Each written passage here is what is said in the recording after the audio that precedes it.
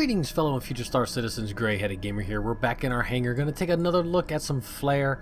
We got our actual July subscriber Flair today, and it is not our Starfarer model. So I figured we'd come on up here and say goodbye to a beautiful piece of behavior art that we are not supposed to have yet.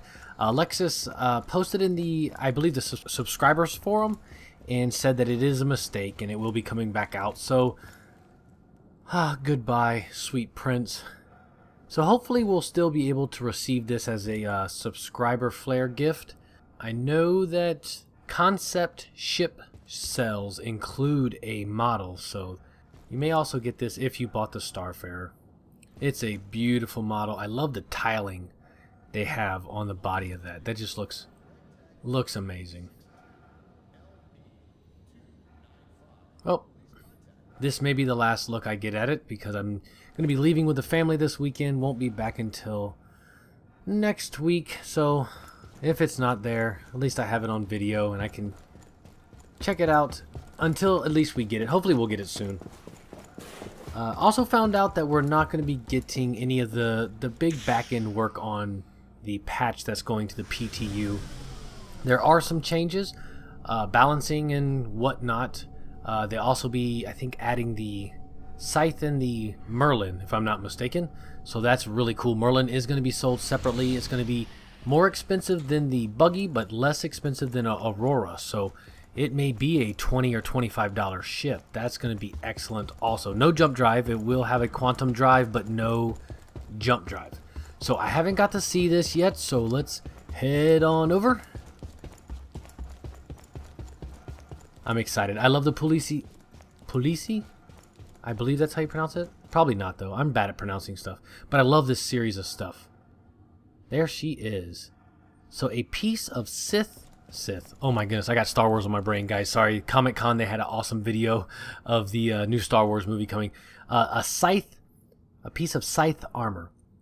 I guess the UEE found a Vanduul carrier and sold off all the stuff in it. So I guess Puglisi bought some up and using it for their cool little artifact in a case deal. I love how it just sits there. This and the Space Rock, how it just rotates. Get a good look on all the corners, and it really is a nice, well-detailed piece.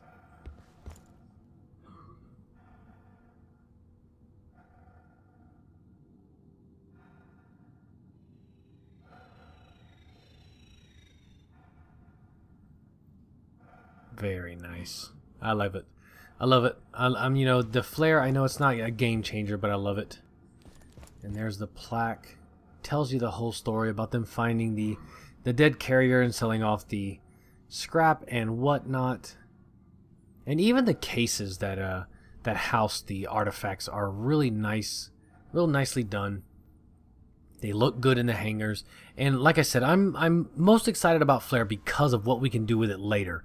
You know, decorating and changing things around once the room system is in, it's going to be very cool. You got these like stasis field, I guess, generators down there. I guess that's what's holding it up. All of it so very nicely detailed. Love it. Of course, I do think I like my Space Rock more. I don't know. I think it is absolutely beautiful. Hey, you know, I never noticed this little control panel here. Very, very cool with the stasis field generators as well. So there is your new subscriber Flair, guys. Not this one, not the Rock. This one here. Scythe armor. Very cool. Oh, yeah, we got a little... oh, doesn't have as much information, but it's got a little readout on the side as well. Very nice. Alright, guys. Well, there is your Puglisi July subscriber Flair. Very nice. Thanks for joining me, guys. Don't forget to like, comment, and subscribe. Check out all the other Star Citizen content creators out there. And I will see you guys later.